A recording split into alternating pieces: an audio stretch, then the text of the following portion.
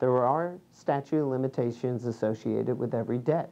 The statute of limitations is dictated by state law, and it really has to do with the last activity. If it's an older debt, you need to be very careful, because anything you do to reactivate the statute of limitations could cause you significant damage in the future. Last activity could be your last time you made a payment, or it could be the initial time you defaulted.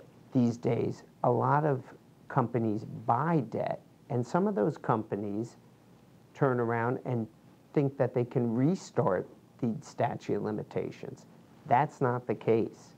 The statute of limitations follows the original activity and the original lender. A defaulted debt would take 7 years to come off your credit report. However, if the creditor goes after you and files suit against you and wins a judgment, it could be on your credit report for the next 20 years.